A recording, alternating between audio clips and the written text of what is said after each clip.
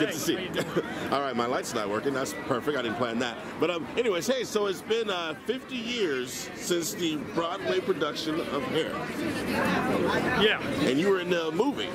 I was in a movie. What's the trick to keeping hair? Obviously, I don't know it, but you have some hair and it looks good. What's the Fear. trick? Ah, Either it'll lose all the hair, or it'll forget to let it go. I think. Is that what- Plain fear. really? So at about 25 is when I start noticing a little hole in the back of the head, and I was like, do I fight this or do I just cut it off? That's a sign of masculinity. Oh, so I'm a man. Oh yeah. That's right. Okay.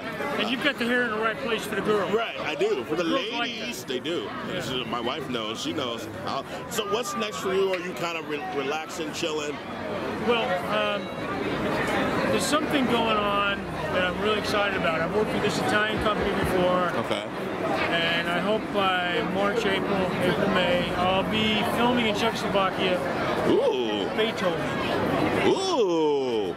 Okay. Beautiful company, beautiful people, wonderful woman director, Miss Guiari. I did another film with her about Mata Hari. I was a trial lawyer for Mata Hari, and you learn how abusive the world can be to an innocent girl. Sure, sure. But in the next film might be Bulgaria and Calabria. So I hope to work in America again someday. That would be nice. With Robert Townsend. Yes, exactly. All right, thank you so much.